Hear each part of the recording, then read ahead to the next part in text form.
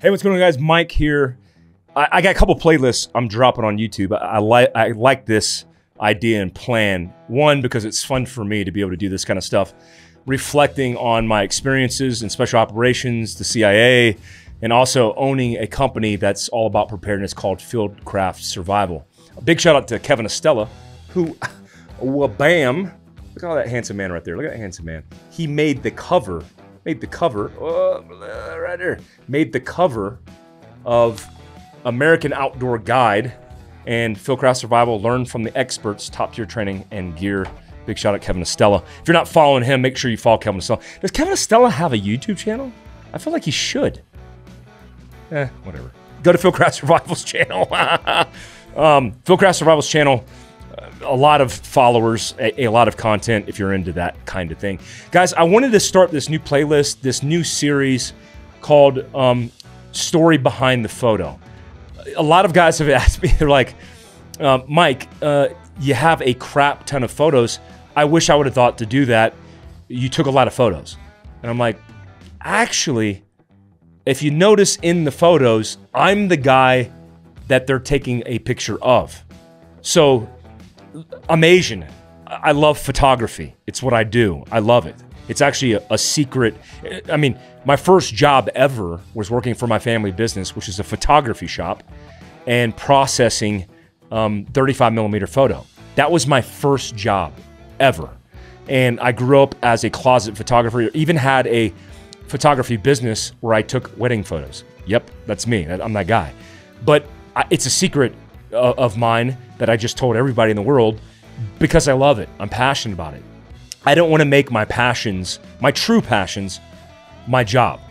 So most of the pictures, somebody's doing that and taking pictures. I did take a lot of pictures, but of nothing very significant, things that I thought were pretty, but with not like a photojournalist mindset. But a lot of people took pictures of me. This is not me holding the camera on myself like a selfie. I don't think selfies existed back then. But let me tell you the story behind this. You can read a little bit of this, but I'm going to tell you physically the story of this specific picture because I remember the time, the place, even the moment that I took this picture. So you can see on the board there, there's a big segment, which is the board that has the people's pictures.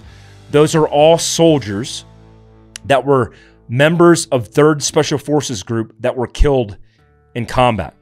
All of these men were killed in the time frame that I served in 3rd Special Forces Group. The specific person that I'm holding my hand, you can see, I mean, let's just stop and assess like me. That's me in that picture. It doesn't look like me because I'm the bearded weirdo now.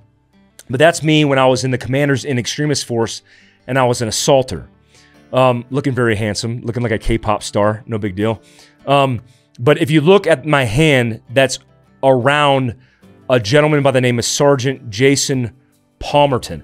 Now, what's fascinating about this specific picture is this, I believe, is 2007 in Iraq.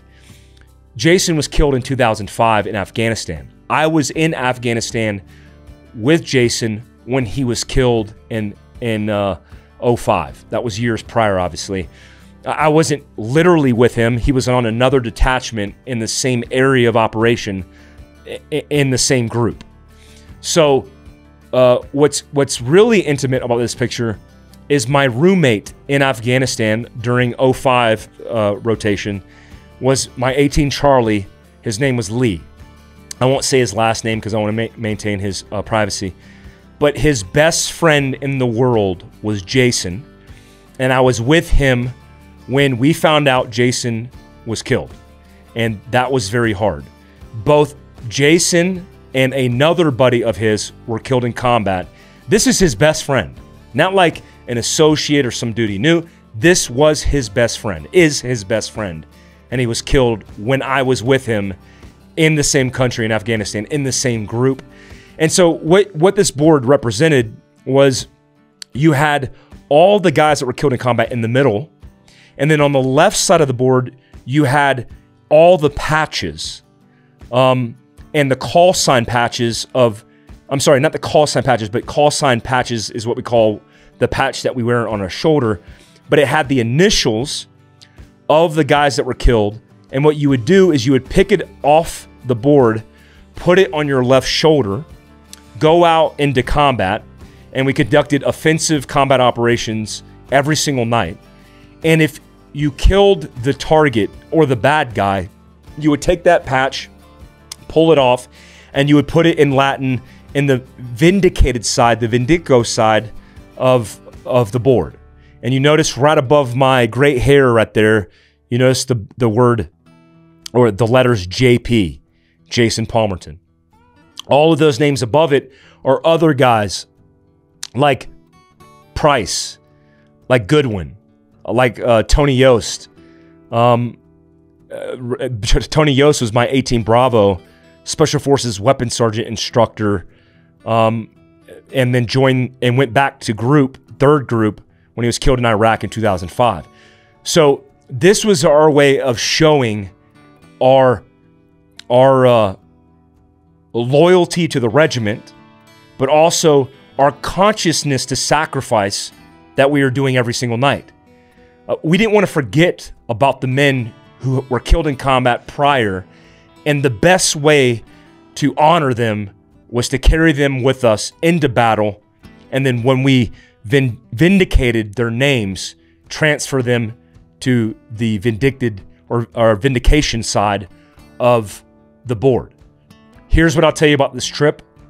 I was a member of an aggressive counterterrorism unit called the 3rd Group Commanders and Extremist Force, known as B23. One of the most aggressive units that I've ever served in, that use speed, surprise, and violence of action every single night they went out. That we went out to vindicate our brothers that were killed in combat. Guys, I want to give you that story. I hope you're tuning in because we have a whole bunch of things to talk about. What I hope to do in progressing this, if you like it, meaning you're commenting, subscribing, and hitting that little notification bell, is that I will bring in guests like Jocko, like Andy, like Jack Carr, all these good buddies of mine who have served in combat, and have them tell the story behind the photo, because only the person behind the photo can tell the story of the photo. And I think we're archiving history here, and it'll be my pleasure. I got a whole bunch more to talk about because I have a whole crap ton of photos. This is from my Instagram, mike.a.glover, available in the links below. Also, MikeGloverActual.com, where you could find this and so much more of everything that I got going on. Thank you. Till next time. See you later.